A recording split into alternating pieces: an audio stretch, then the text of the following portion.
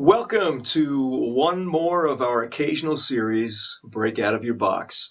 And we do these videos whenever we get a chance to interview folks that we really believe carry something significant for the body of Christ. And it's my great pleasure today to be with our good friends Roger and Robin Fields in Harvest Ministries. Welcome to the Dreams Network. Hey, it's great to be here. This is their first video interview, so, cut them some slack. But no, we're going to have some fun. The Fields have been coming up here for many years. We only recently, I guess a couple, 3 years ago, started to partner with them to bring their training in the area of freedom ministry. And so we wanted to just give them an opportunity to really let folks know in a more detailed way the things that God's called them to do to serve the body of Christ, to help folks get free and basically just be a blessing. So tell us a little bit about your history. How long have you been doing this? How'd you get into this sort of thing? Somebody got to answer. Well, we pastored a number of years ago, and we began to realize that a lot of people were getting saved, but that they, within 6 months, seemed to be back in a worse shape than what they were.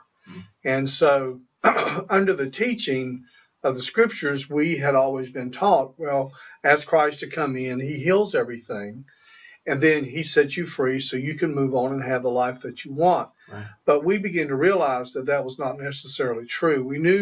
I knew that I was saved, but even in my own life, I realized that I was not free. Right. And so I began to debate with the Lord over that issue. And he told me, well, the reason that you're not free is because you don't know the truth. And I go, but you're the truth. And he goes, yes, I am the truth. But you don't know the truth of why you keep dealing with these old issues. Oh, okay. And so that was the beginning of the Holy Spirit beginning to caused me to begin to rethink and reread the Word of God in a different way. Because my belief is that when we got saved, when Christ came in, everything bad went out. And so all we did was just build ourselves as righteous people of God and took on the form of Christ and followed him as his disciples did. But then I discovered that that was not necessarily true.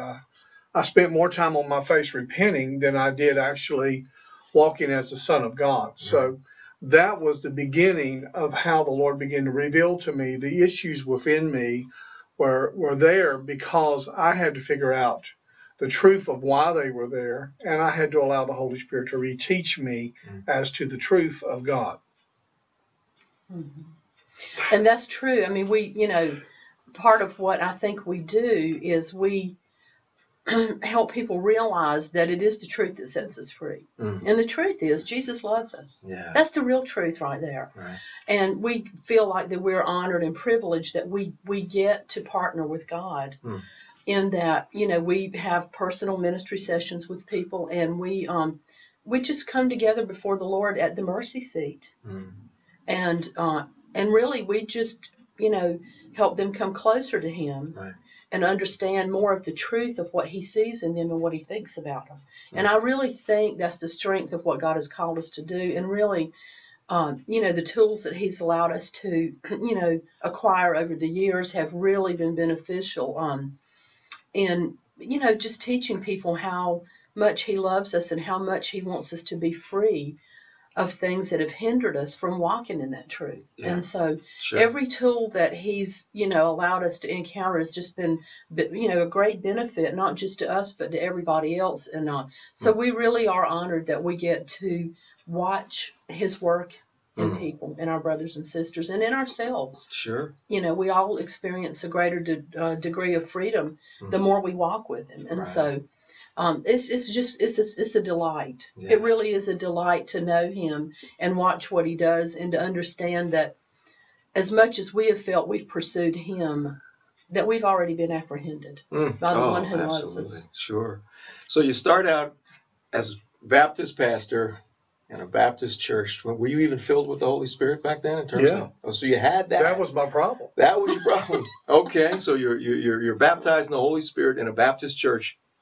And all of a sudden, God begins to start to show you things that gave you these keys. Now, how long have you been in this ministry itself? In this ministry, we probably really began this journey in about 2002, so about 12 years. Okay, all right. And it's been really a journey of God revealing and showing us, and the Holy Spirit actually coming in and truly teaching us, because the first 5 years I was not allowed to read anyone else's material.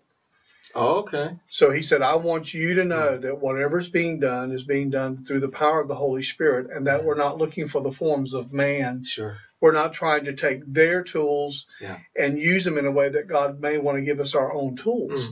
Wow. And so while we appreciate all the tools that are out there, because there's many and there's very gifted people who are trained to handle certain tools, but the Lord said, I want to teach you how to approach this ministry, because my understanding was, after years of this, is that every time we minister to an individual, we minister to a child that belongs to the Most High God. Wow. And every time we touch that child, we are touching Jesus. We're touching the Father. And so he said, in the same way that you touch me, you're touching them. The same way you touch them, you're touching me. And at actually one point of the ministry, the Lord allowed me to see that I was even reaching into his body and touching a place in him that was suffering because of this individual. And when the issue was removed, the Lord smiled and the person did too. He said, because I am with you in your suffering and your grief, but I'm also with you when you rejoice. Wow. So we understand that we really are the body of Christ. And when one part suffers, we all suffer.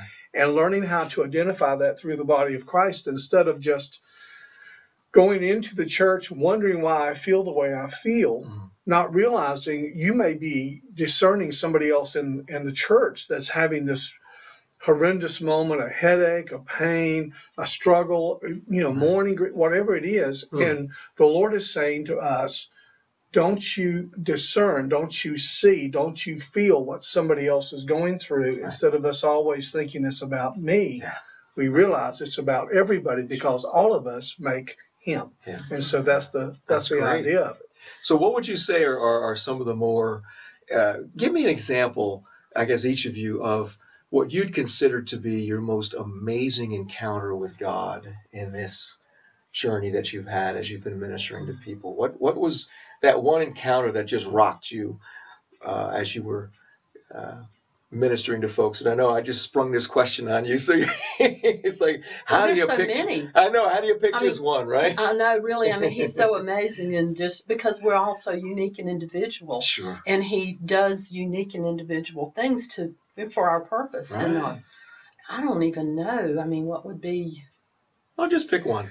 Well, we've seen, we had a woman come to us one time for ministry, and this has been a few years back. And she was sitting there, and as we were ministering, Spirit of Wisdom came, and I just said, okay, I command the spirit that's in the lungs, the spirit of emphysema. I command you to leave and go to the feet of Jesus. Do not return to her again. Wow. And did not know until later on that day, she sent us an email and said that she had actually been coughing up blood and was going to have to go to the doctor. But the thing is, that was not even the bulk of the ministry. That was kind of an aside. He just kind of threw that in. Extra, no and charge. She noted that, and when she emailed us back, and she said it was just kind of an offhand remark that he made, and she said, and my children and husband had been watching me suffer, and I was healed. And we see a lot of physical healings that, sometimes we hear a year or two later, what God has done through, us being there working with him, and sometimes we hear right away, but, the whole thing is, we always talk about, we look for the fruit, Sure. Well, the fruit is, to me, in a session like that, is knowing that we've, been able to place somebody's hand in his hand, and them to feel his presence. And then he does the work. It's, we always tell people, he is so faithful to complete what he begins in every one of us. He is so faithful. And it's so hard to, pinpoint one thing, because we've seen people, just come in and, we've got one friend here who, I was just looking at her notes this week, and I thought, this lady is not the same person who came to us just a year ago. Wow. she is now, when she came to us, she was very broken, and she knew it. Yep. And wasn't even sure anyone could help her. Mm-hmm. And when I saw her this week, I thought, this is not the same woman. This is a totally transformed woman who is walking in the gifts that God has placed inside of her, and she is fully embracing who He created her to be. And there's nothing greater. And we can't take credit for that, but we do get to witness it. Absolutely. We get to see it, and that's what we're thankful for, is that we get to watch what He's doing. That's so cool. I know that having been with you guys enough now over the years, that the ministry of angels is really prominent with you guys. Mm-hmm. So give me an example of how you are, working in cooperation with the angelic in your ministry. Well, the Lord said in John chapter 1, verse 51, I believe it is, where no, it's not First John. What chapter? Anyway, in John, where He told Nathaniel, He said, you're amazed. You call me the Messiah because I saw you sitting under a fig tree. He said, what are you going to do when you see the angels of God ascending and descending on the Son of Man? And we realize that there are many prayers that have been offered up to God for healing, for deliverance, for freedom, for all types of things. But I think what has happened over a period of time is, centuries ago or whatever, we were so trained not to engage with the kingdom of God that they come with these gifts from the Lord. Right. And because they're not, we don't fellowship with them, we don't engage with them, and they don't, we don't acknowledge they have something. And as we acknowledge it, they come into the presence. We were doing a seminar in another location of New Jersey a few years back, and we had a woman who came forward when we saw the Spirit of the Lord come into the room there, and it was a ladder that appeared. Well, we knew that the Lord was ready to answer some prayers, and Robin saw that, so we just told people to come up and stand where the ladder was.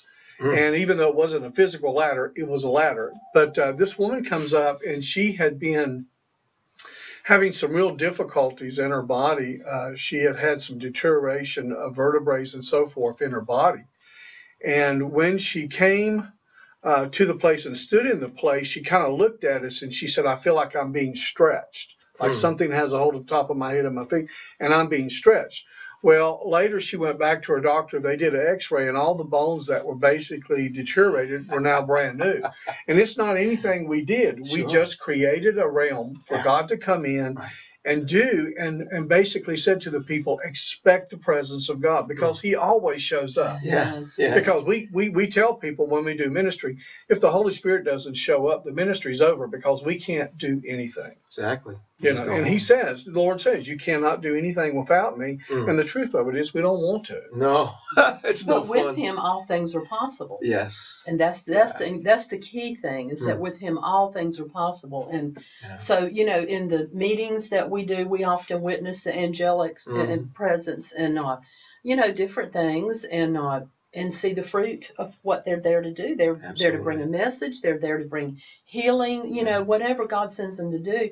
And we always want, to welcome that realm to be open. So whatever God wants to do. Yeah. The two things, when he was talking, the two things I was thinking about, though, that I feel like the purpose two of the most important purposes we serve are, I think I've come to the realization that God has called the two of us, not just us, but us specifically, to create a safe place for people. So whether it's a meeting or whether it's a one-on-one ministry session, the thing we hear over and over is that people feel like we are a safe place. Right. And that's a great honor to us. The other thing is, I feel like the Lord has always said, no matter what we were doing, whether it's a meeting or personal ministry sessions, he said, if you will just prepare a place that is comfortable for me, I'll come and do what I want to do. That's awesome. And that's always been our heart, whether it's a home meeting or a church, whatever. Yeah. Lord, we just want to make a place that's comfortable for you, so you can come and be God, be that's who good. You are. That's good. So in this realm of freedom ministry, which traditionally has been labeled deliverance, and many of us have had experience with deliverance ministry throughout the years. How would you describe what God's given you to do, and in distinction with that classical deliverance paradigm that many of us have grown up with? What makes you different in what you guys do? Well, since Roger, I want to say, since he first got saved, really, yeah, he was flowing in the river before we even knew there was a river. You know what I mean? We didn't know there was a river of God like that. You could flow in literally. That's good. And he began to hear God and see and began to prophesy over people. And we really didn't know. We were just being obedient. Whatever he said, we said or did, you know. And so, and it's through that, you know, it's like we agree that, you know, many people can prophesy, but what we felt called to was to be able to see and say why you can't achieve that, why you can't get to that prophetic word. What is the problem? What is the hindrance? Right.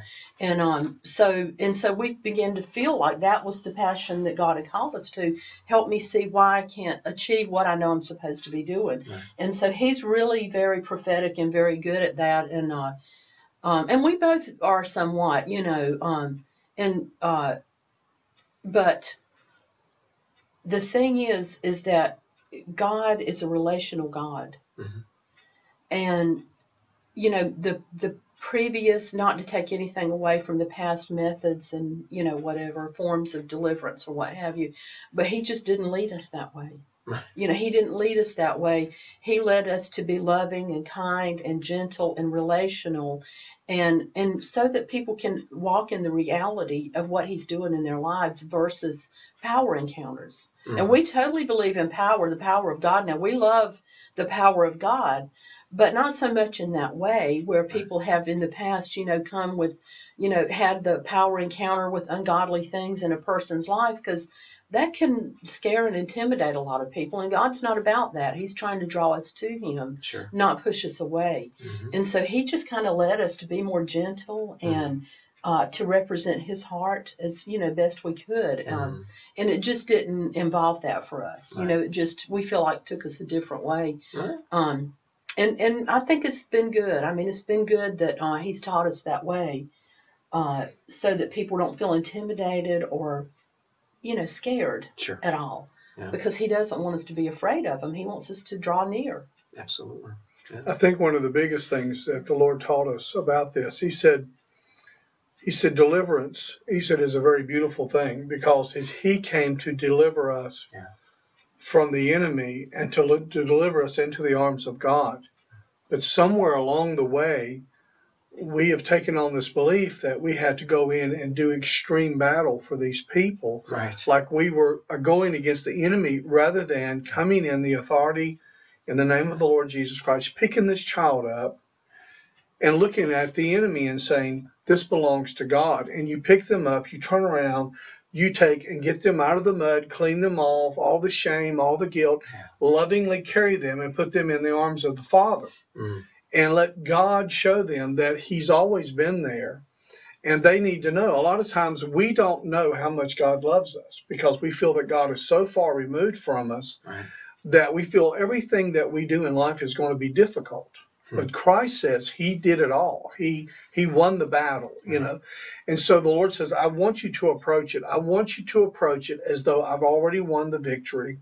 These people who have asked me to save them have given me authority to send my children, their elder brothers, sisters, whatever, into the enemy's camp, wherever they are, whatever prison, whatever place they are, to pick them up, to take them into their arms, to turn around and walk them back out, and to bring them back into a quiet and safe place in the Lord.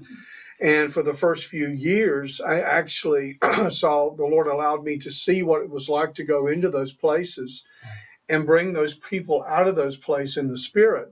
And then one day the Lord said, now I want you to make sure that the entire encounter is between them and him, between them and the Lord. Okay. So they see him rescuing, they see salvation, they see the deliverance, they see him delivering them from bad into good, because there's deliverance. You know, if you take them, you remove something, you've got to replace it. Absolutely. And it has to do with the healing virtues of the Lord, the Father, affirmation, nurturing. I mean, he is all about for being all. Yeah. And we have to allow him to be that. So, and what I love about, you know, how you guys operate is, having myself been in deliverance ministry in years past, we always seem to approach it from the standpoint of that we've got to, gain victory for this, over this situation, and we've got to do all these things, and including bringing in the garbage pails and that sort of stuff.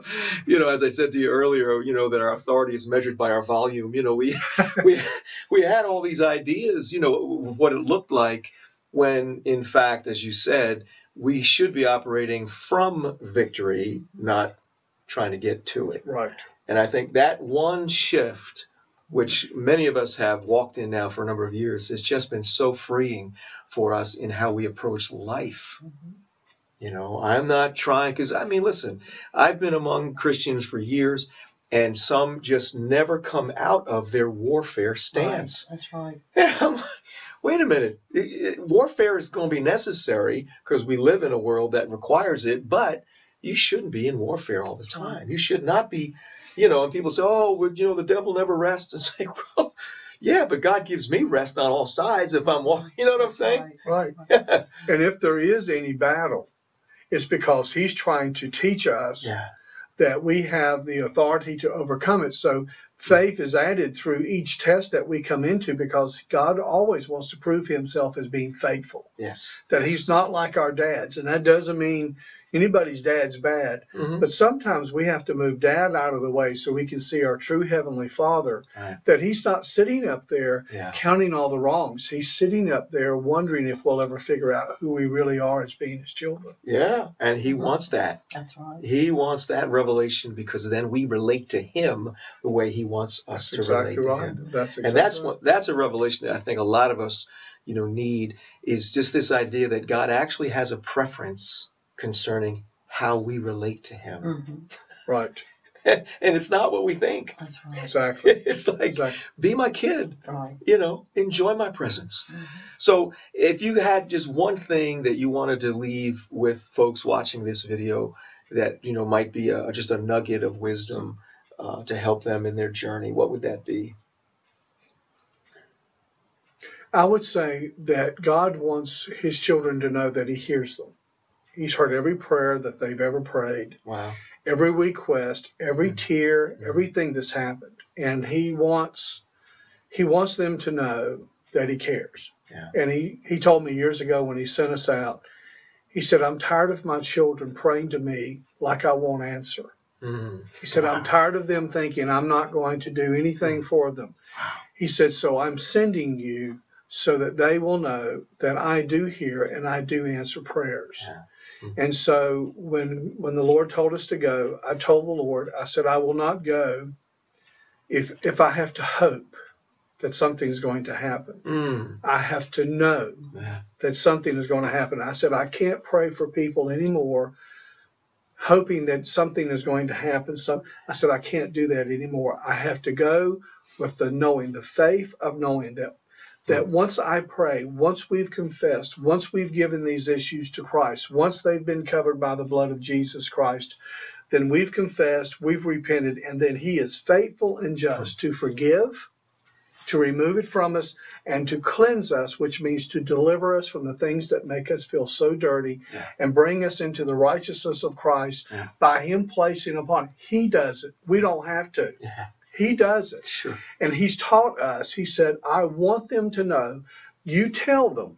He said, in the same way that I went through the spiritual dimensions for 3 days, that they will travel with me for 3 days. And on the third day, they come out of the grave and they begin to have their life that they didn't think they would have until the rapture. Wow. He said, I'm rapturing you now because I am the God. I am the God that raiseth thee. I'm the God that healeth thee. I'm the God that does it. So I think that's the biggest message that we try to give to people. Well, I would say, too, for me, we talked about this earlier, and it goes back to the authority. That what do you do with that authority? That if you know who you are, then you don't have to have these power encounters, because you can just speak a word because you know. Right. You're representing the living word. And so I guess my thing would be is that, if we ever can begin to fully embrace who we are, then, it's over. It's over. There isn't any warfare, because then we walk and live and speak with the authority of being the sons and daughters of the Most High God, and and being able to release everything He's placed inside of us. That is not only good for us; it's good for the rest of the body. It completes the body. Absolutely. And so, as we begin to embrace everything that we know He's called us to be and do and walk out, then we're kind of too busy doing that to do a lot of warfare. That is our warfare. Right. It's being who He created us to be. Absolutely. And that's the authority we have in knowing who we are, that we can speak a word and freedom comes. Yeah. We can speak a word and healing is there. Yeah. We can speak a word and the things that we need manifest because we know who we are. Yeah. And if we can do that, and that really is, I think it's the biggest area where if we have an enemy, that is our enemy, is not knowing who we are and not fully walking in that. And I'm guilty. I'm confessing that right now, and I'm still coming to that. Yeah. But when I look across the things that we've seen over the years, that's been the biggest hindrance in the body, I think, is just not embracing who we are. I agree. I mean, we talk about how the one thing that positions us is, what are we in agreement with? Mm-hmm.